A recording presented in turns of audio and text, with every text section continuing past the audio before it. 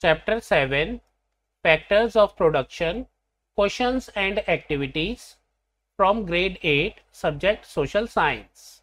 Question 1. How are the factors of production different from each other? What are the difficulties you faced in classifying the factors of production in the exercise given in text? Answer. Land refers to natural resources, soil, water, minerals, forest, etc. Labor refers to human effort, physical and mental. Capital includes man-made assets, machinery, money, tools. Entrepreneurship means starting a business, taking risks, and combining other factors. Difficulty in classification. Many goods or services use a combination of factors, making it hard to decide which input belongs to which category. For example, a restaurant uses land, building, labor, cooks, and capital, equipment all at the same time. Question 2. How does human capital differ from physical capital? Answer. Human capital, skills, knowledge, training, health, and abilities of people that make them productive. Physical capital, tangible man-made assets like machines, tools, buildings, vehicles. Key difference. Human capital increases with education, training, and healthcare, while physical capital increases with financial investment. Human capital cannot be separated from the worker, but physical capital exists independently. Question 3. How do you think technology is changing how people develop their skills and knowledge? Answer. Technology provides new learning opportunities through online courses, digital classrooms, and e-books. Platforms like Swayam and MOOCs allow people to learn subjects like robotics or textile printing from anywhere. Job portals like National Career Service (NCS) help connect workers with opportunities.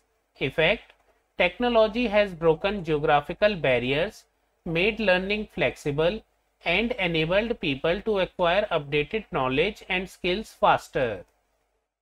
Question 4. A skill is something you learn and practice to get better. It helps you do things well, like playing a sport, creative writing, solving math problems, cooking, or even communicating well with people. If you could learn one skill today, what would it be and why? Answer. I would like to learn coding and programming. Reason. It is a highly useful skill in today's world as most industries depend on technology. It will help me create apps, websites, or even develop solutions to real-life problems. It also opens up job opportunities globally and allows creativity with innovation. Question 5. Do you think entrepreneurship is the driving force of production? Why or why not? Answer. Yes, entrepreneurship is the driving force because it brings land, labor, and capital together. Entrepreneurs take risks and make decisions to start and run businesses. They introduce innovation and create jobs for others. Without entrepreneurship, the other three factors cannot be organized effectively. Question 6. Can technology replace other factors like labor? Is this good or bad? Support your answer with the help of an example. Answer. Technology can replace some forms of labor. Example, machines doing repetitive factory tasks or robots assisting in surgery. Good effects, production becomes faster, cheaper, and more accurate. Bad effects, it can cause unemployment if workers are not reskilled. Example, in agriculture, machines like harvesters reduce the need for manual labor, but farmers without technical training may lose jobs. Hence, technology should be seen as a complement, not a complete replacement. Question 7. How do education and skill training affect a human capital? Can they substitute for each other, or do they complement each other? Answer. Education builds basic knowledge, reasoning, and literacy. Skill training provides hand-on ability to perform specific jobs. They complement each other because education provides the foundation, training makes that knowledge practical and job ready. Example, a civil engineer needs education in design and also training in construction techniques. Question 8. Imagine you want to start a business that produces steel water bottles. What kind of inputs are needed? How would you obtain them? Suppose one of the factors is missing. What happens to your business operations? Answer.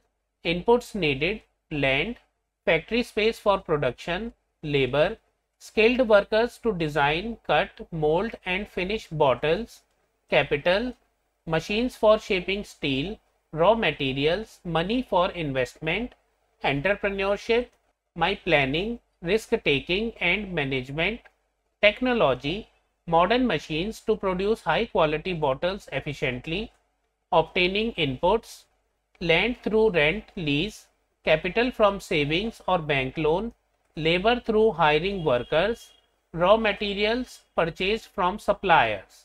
If one factor is missing, production will stop or become inefficient.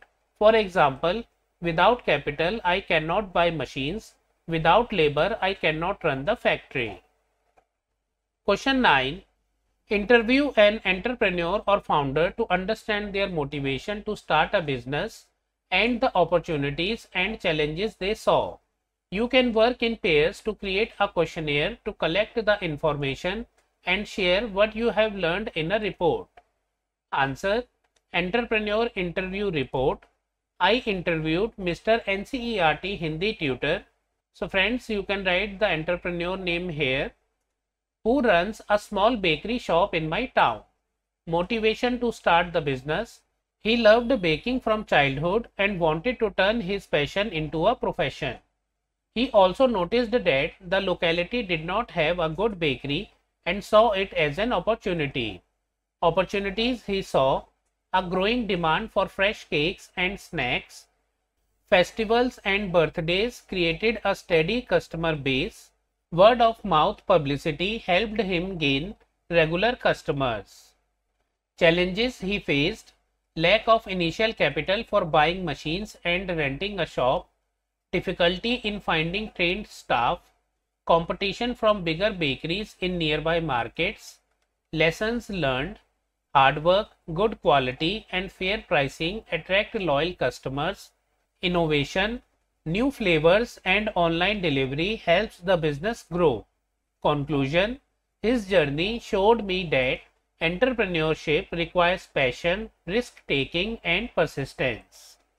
Question 10. Think like an economist. Let's explore what happens when things change.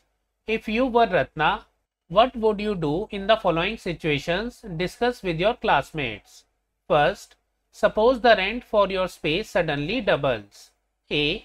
Will you raise the price of the food served to cover the cost? Answer: yes, but only slightly so that customers do not stop buying. Next, will you look for a cheaper location? Answer: yes, I would explore shifting to a less expensive but convenient location. C.